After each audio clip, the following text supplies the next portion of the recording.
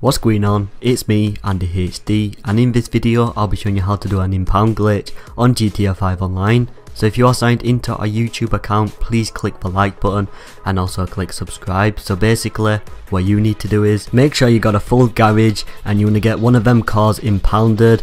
You want to simply get a random car off GTA streets and you want to simply drive it into your garage, and if it says garage full, just click A.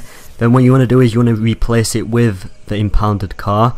So you're basically, the car that you stole off GTA streets, you're basically like replacing it with the impounded car. So when it does spawn inside the garage, you want to simply go outside, and when you do get outside you want to simply request a random mission off your contact. So you can choose Gerald, or you could choose a different contact to like request a mission.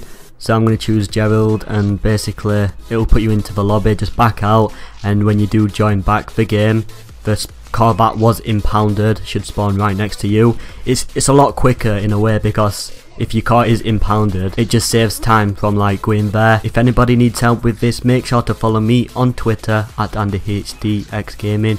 Make sure to support this video by clicking the like button. Also, if you're new to this video, please click subscribe to be updated. Thank you for watching, and I hope to see you in the next video.